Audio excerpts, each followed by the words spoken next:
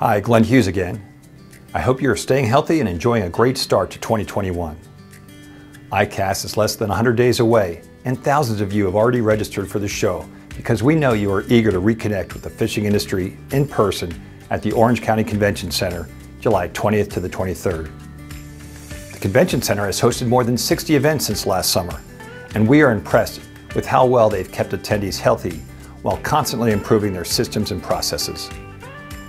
You can be sure that on site there'll be plenty of hand sanitizer dispensers, frequent cleaning of high-touch surfaces, and signage reminding everyone of proper safety guidelines.